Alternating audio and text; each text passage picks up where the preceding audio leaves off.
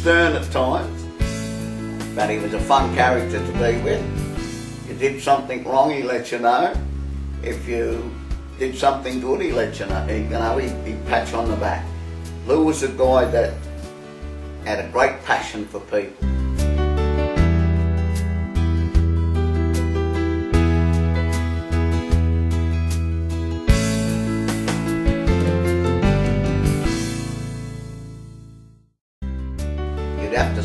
I'd have to say that because it wouldn't matter who you were or where you were, Lou was great at getting people to respond to him.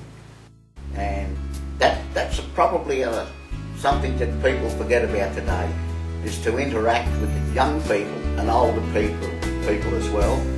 The time that he spent at the surf club, then at the country clubs, he was on different boards around the valley. But his greatest passion was just the young kids of the valley. They were always, he was always there to comfort or help them out. That was something that you don't see a lot today, where you can get that support. It's pretty hard to put into words sometimes because he had more patience than I had, put it that way.